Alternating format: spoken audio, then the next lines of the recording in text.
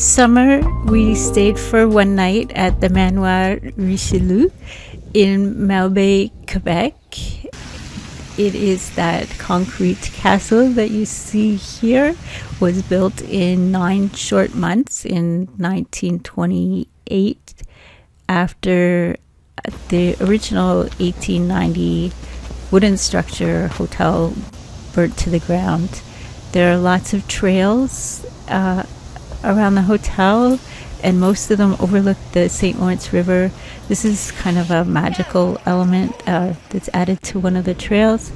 This is the fitness center, which is large and well equipped, including an indoor-outdoor pool, indoor-outdoor hot tub. The outdoor pool has beautiful surroundings, as you can see. It's well worth the visit if you're there. The cocktail lounge in the lobby is also worth a visit.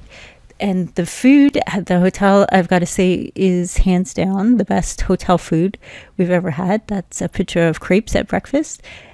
We walked around a bit outside at night. It was very quiet in June outside at night.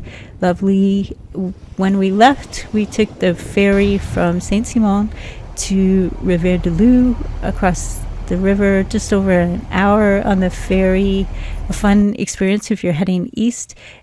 After you're in Malbaie, and you might get to see some beluga whales. We did not. So that's our trip at the Manoir Richelieu, and I hope you get to go too.